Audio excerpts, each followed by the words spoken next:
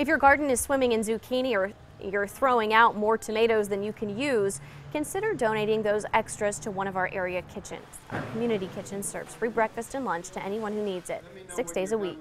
Fresh fruits and vegetables are some of the hardest and most expensive items to come by for many people.